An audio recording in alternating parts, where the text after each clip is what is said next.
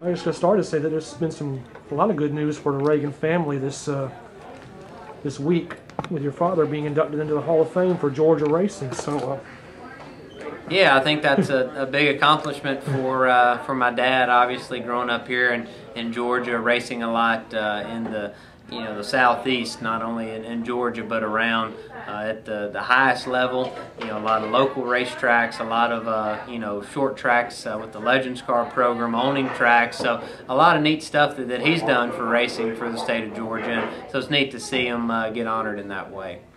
So you've been racing since you were 11. Was he Yeah. was he the kind of father who was like, if you want to race, if you want to be a musician, be a musician? Yeah, Dad actually kind of pushed me away from racing for a little while. I wanted to race. I grew up going to the racetrack with him and seeing the short tracks, whether it be a go-kart race or a midget race or a stock car race. And I wanted to earlier, but he knew that it's a very hard road and a very expensive hobby to have. And so I guess 11, 12 years old, I finally convinced him that was something that I needed to do. And we've enjoyed it ever since. So when I guess you go from just being a casual interest to really thinking I can do this and win.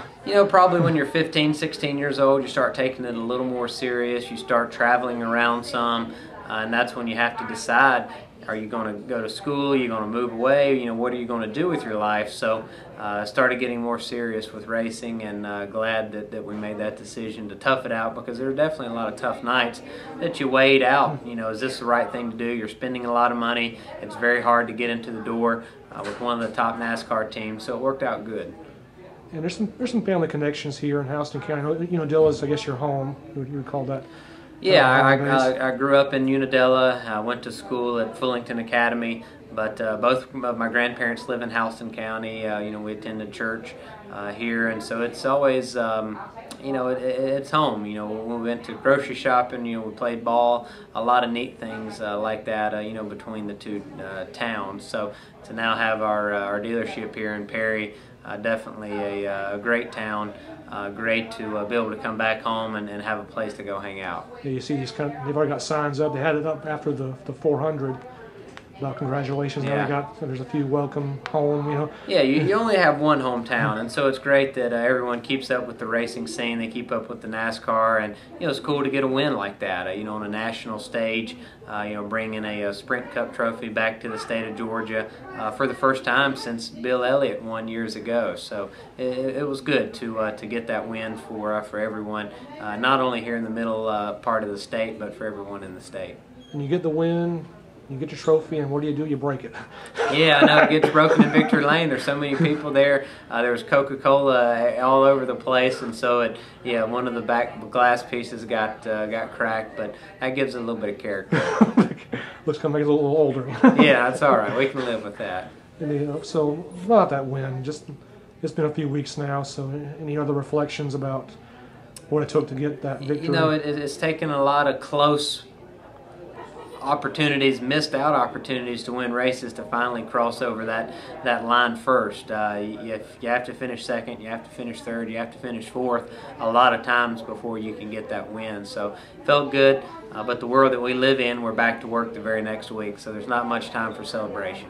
What is it about the Daytona track? I know the 500 is a big story about what happened there, but still to be in a position to win there and go back again and be in a position, was there something about the big scene, the big... Daytona is a special place in any racer's heart. Everybody wants to win there, but you've got to have a good car and a good motor, a good strategy, and I think that all the stars have lined up just right. The last year or two, we've been very competitive at the super speedway tracks at Daytona and Talladega, so it's always a lot of fun to go to a racetrack knowing you've got a chance to win. Plus, you contended at the Charlotte, the Coke 600. That's right. That's kind of I guess number 2 behind the 500. Yeah, I mean, we've had some big races this year. The Coke 600, we finished second. The Daytona 500 is a big one, and now coming up we have Indy. So if we can go to Indianapolis and get a good run for UPS and our team, that would kind of take care of the big three. Yeah, I know you said Daytona's like it for racing. Where does Indianapolis, I guess, rank? For me, Indy's up there, but I would probably cherish a win at Darlington, even a Martinsville, as much as I would Indianapolis, just because the history in stock car racing. Obviously, Indy is an unbelievable motorsports venue. Would mean a lot to win there, but Daytona, Darlington, Atlanta, Charlotte, those places are real close to my heart too. You're also going to discuss a smart racer too this year, because I see all these pileups happening on these Daytona and Charlotte races, and here goes number 6 kind of scooting through like. Yeah, you got to have a little skill but a lot of luck, and so I think we've had some luck to fall our way, and we've been in our share of accidents over the years, but sometimes the luck falls your way and you're able to avoid some, and that certainly helps.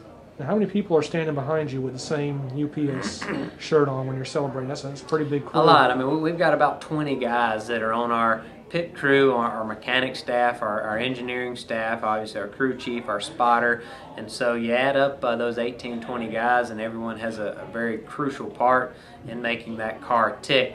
And then you have a lot more supporting cast at the race shop, building engines, building transmissions and gears and hanging bodies. So, there's a couple of hundred people collectively that works hard to make that number 6 car go around the track. How many of them do you personally know, or is that the crew chief's job? I probably know 3/4 of them. It's almost impossible to know all 300 or 400 employees, but being at Roush for 3 or 4 years, I've got to know a lot of them over the years. Some of them have been on other teams throughout the the last 5 or 6 years. So it's a good group of guys, and enjoy being around them. About your own knowledge, I guess, of cars and engines, because I just saw a story that Charlotte did about right. I've got a common interest with my dad and my family on older cars and unique vehicles, so that's a hobby of mine. I don't really have boats or airplanes. I enjoy older cars, so I've got some old fire trucks, a police car too, just some things that are kind of unique. Where do you get these cars? Everywhere. I find them on eBay. I find them on the side of the road sitting there for sale, local friends and family. One of my 1964 Chevrolet pickup truck was sold at the Chevrolet dealership in Unadilla, Georgia, brand new. So, vehicles that were all around, scattered around the U.S. So you're actually going to do something in Dublin tomorrow? Yeah, going to Dublin 441 Speedway. I'll always like to race even on my off weekends. So they've got a charity race benefiting the Shriners Children's Hospital and the NEFCure Foundation. So those are 2 charities that I've worked with before, and go over and watch those guys race, sign some autographs, and hang out. What kind of car are you going to ride? It'll be a dirt late model car, so it'll be something that is out of my element, but I'll learn something and it'll be fun. Now, one of your cars is actually, well, the one out there is from 2008. Right, right. Yeah, we got a AAA car from 08, and then we've got a UPS car from 2010.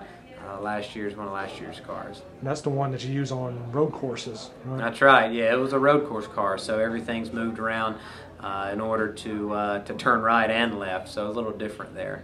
And what is actually inside a car? Because I looked inside the one there, and you got like 10 switches and a lot of fans, a lot of breakers for different functions that are going on inside the race car. We obviously have to monitor temperatures and pressures for the fuel and the oil. So a lot of those switches and knobs, are battery cutoff switches in case of a fire or something. So it's not too complicated. Once you figure out what's going on, you can operate it pretty easy. You've been in the Cup Series for 4 years now, since 2007. So right. What was the adjustment like from, I guess Nationwide was also pretty involved too, but to be a professional and actually making real money from this? It's more like a job than you think. You are almost a Sprint Cup or almost in a NASCAR division, and you think it's just, hey, we're going to go out and race, but there's a lot of commitments, there's a lot of responsibilities, so it is like a job. The easiest part is just going out and racing. That's the easiest part. Indeed. And well, I guess what's the fun part? Is it still fun, or is it? A guy made a comment on, I don't know if you ever weighed in on what the guy said. What's his name? Tate.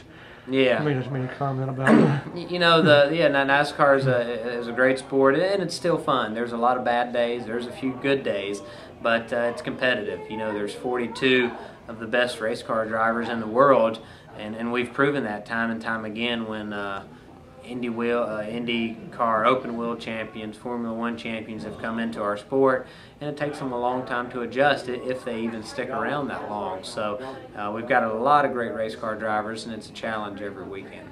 And how about the future? Now, just this year alone, your win puts you in the wild card spot. Yeah. As long as nobody, I guess, below you in the points wins. That's right. So we're fighting. We're fighting for our life these next 5 or 6 weeks. So we've got a great shot at making the chase. That would be good for our team, for UPS. It's a contract year, so everyone's, we're renegotiating our deals, and it would be good to win another one or make the chase.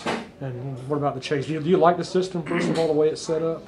Yeah, I like the point system. I think it's about perfect. I think it rewards guys that maybe aren't as consistent if you can go out and win a race, but points still matter. You have to have a good season. And then the chase, I think it's only appropriate to, be at your best at the end of the year. So I think it all works out just right. I think it's exciting. You mentioned it's a contract year and whatever you can say. I imagine you'll be racing for somebody somewhere next year. Yeah, I mean, there's always a lot of seats, and there's very, very few drivers that have worked at the same place 20+ years. But I really like Ford. UPS has been a great partner. Roush Fenway, one of the best teams on the racetrack now. So hopefully we can do all the right things to keep that puzzle together. And who are your teammates in Roush? Yeah, Carl Edwards, Matt Kenseth, and Greg Biffle. So what is that?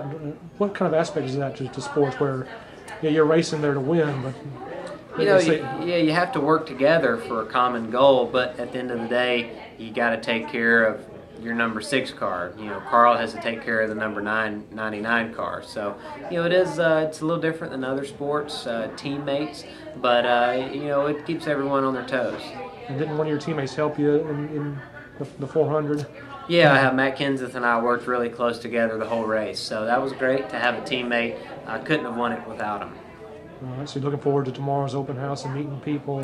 Yeah, the open house here should be great. I don't get a lot of chances to come back home 3 or 4 times a year, so anytime I can come back home and see all my friends and family and, hang out here at the dealership and have some fun and food and some nice festivities going on, it's always a good time. They're going to get in the ring and get involved in that? Yeah, part? Maybe. I don't know. It depends on how big those guys are before I'll make my decision whether I get in or not. Just make sure you got a chair in hand. Yeah, I'll take a chair. I won't play fair. I appreciate it, man. We'll wrap that part.